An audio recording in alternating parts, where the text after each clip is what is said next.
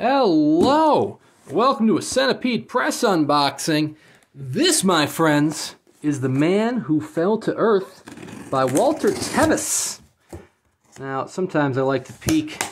Ah, yes, we're doing it.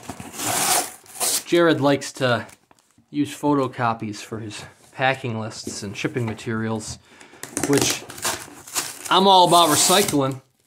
Sometimes you get a little sneak peek into what he's working on. Usually it's just stuff he's reading. And, yeah, I don't know. Don't get the top of the page for that. If you get to screenshot that and you're like, hey, I know what that story is, let me know. Anyways, big books, big boxes, small books, lots of bubble wrap. That's what you get with your Centipede Press titles. Sometimes he reuses goodies from other titles, such as extra dust jackets. Sometimes you're given extra dust jackets to, to fill up space. It's always very cool and fun to receive extra little goodies. Anyways, this, my friends, is The Man Who Fell to Earth, Walter Tevis. It's already open for me on this side, so it makes the shrink wrap even easier. Let's jump right in. This should be number 68, according to the sticker on the back, which will match a lot of my other Centipede Press titles. Top edge stain, as one might expect.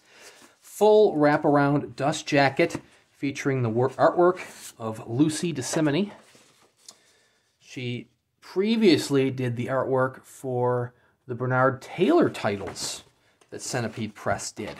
She also has a lot of children's books. Now, this isn't a horror novel like the Taylor novels were, but it was kind of fun to be like, hey, here's a children's artist doing Bernard Taylor horror novels. You have an inlaid image there on the front. So usually Centipede Press titles typically have either stamping or an inlaid image like this. I believe the Taylor titles had the stamping. Anyways, Walter Tevis, The Man Who Fell to Earth. Very, very nice cloth binding. You get a lot of black cloth bindings with a lot of Centipede Press titles. If you have pasty white skin like I do, you're going to leave marks on it. This little microfiber cloth will fix that right up. Some illustrated end papers. Very, very nice. Very thick end sheets.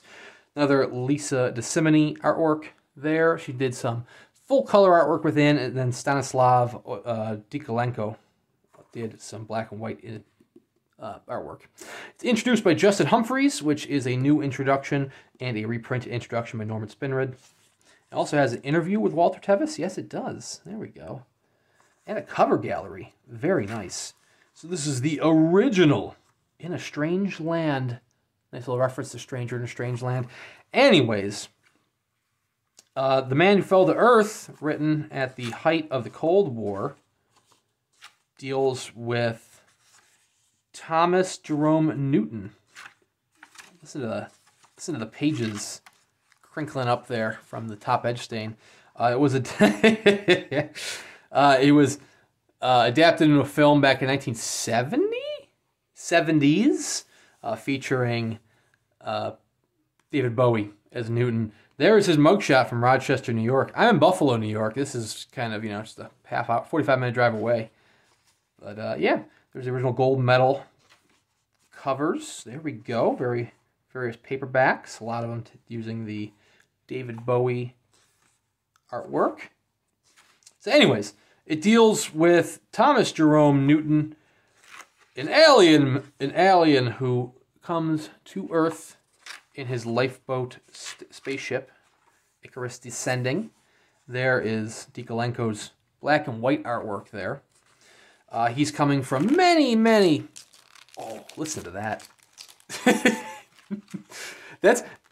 It's always a fun sound. That is the top edge stain. That is not damage to the book in any way. Just the paint of the top edge stain has the pages stick together. So it's kind of fun when you're reading a book with top edge stain, 'cause every new page you open gives you that little whip.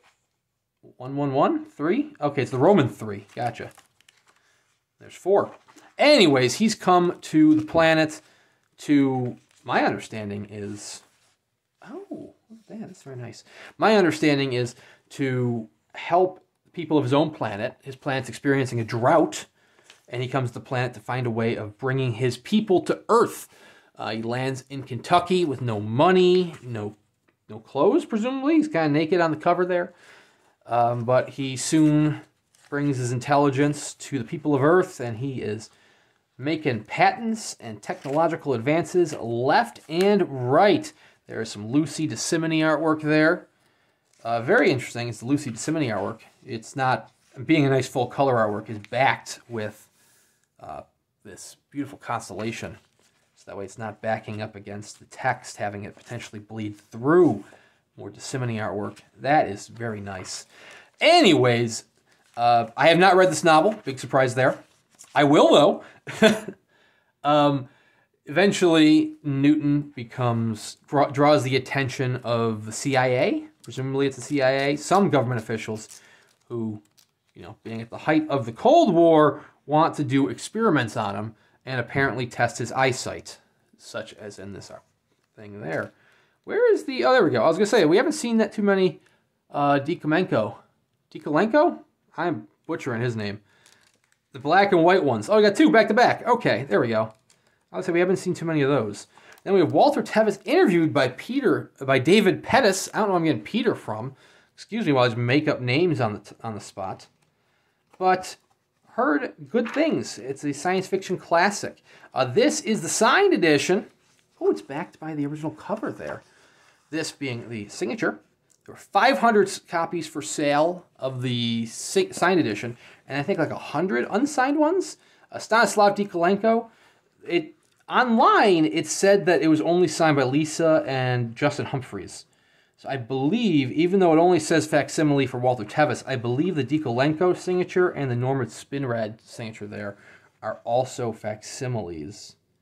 I'm trying to, without bringing the camera out of focus, yeah, the Spinrad's definitely a facsimile. You can kind of see the pixelation as I bump my camera stand there on those signatures. But you're still getting the signature of Lisa Desimini and Justin Humphreys. So this is still available through Centipede Press. The signed editions are sold out, but there are still unsigned editions available. And it's a very nice quality book. The same can be said about any Centipede Press title. Centipede Press, which is pretty much a one-man operation by Jared, just absolutely knocks out of the park time after time. Very excited to see what he's coming out with throughout the rest of the year. I know Club Dumas is a very popular title. That one's getting a little flack for being in like the $300 price range, a little over $300, but I'll have to see the publication. I'm sure it's going to be gorgeous. Dune Messiah is right around the corner. That'll be the end of February. And, yeah, can't wait to see what they do next. They always do wonderful publications. So thank you very much, Jared, for the beautiful book. Seriously, check out Centipede Press. Sign up for the newsletter. The books sell fast. Oh, The Long Walk by Stephen King, Richard Bachman should be shipping soon. I believe they said that was going to be early February. Or maybe I'm mistaken on that, but that should hopefully be around the corner as well.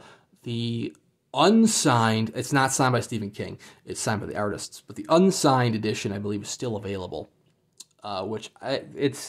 He hasn't really shared that outside of the newsletter. So it's not surprised me it's still available, but you should check that out. I don't know if I can post a link down below. You might not want it shared, but you should sign up for the newsletter, and then you can buy a copy for yourself when that does get released publicly. Anyways, check out Centipede Press. Their books are absolutely beautiful. Thank you for watching. Please consider liking and subscribing, and we'll see you around next time.